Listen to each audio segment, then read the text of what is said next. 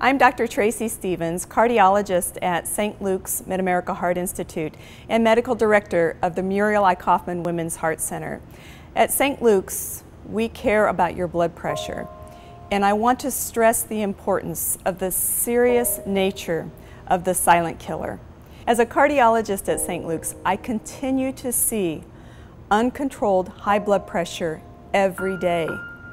This is a serious matter. It's the silent killer.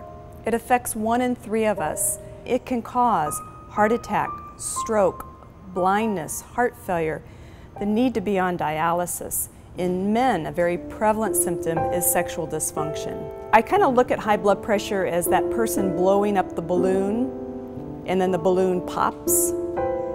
Think of that as your blood pressure. You don't want to wait till that balloon pops, resulting in these devastating medical illnesses. You're never too young to know your blood pressure. It is important to know, for instance, women during pregnancy, if they developed high blood pressure during pregnancy, this group is especially at higher risk of developing high blood pressure later in life. Menopause can be another risk factor for high blood pressure. It is well documented that women who have gone through menopause are more likely to have high blood pressure. I encourage you to consider getting a blood pressure cuff, one that doesn't require any work other than merely putting the blood pressure cuff on your upper arm, have it fully automatic, so all you need to do is push a button. There are important steps that you can take to control your blood pressure. Lifestyle changes, such as exercise. Watching sodium in your diet is key.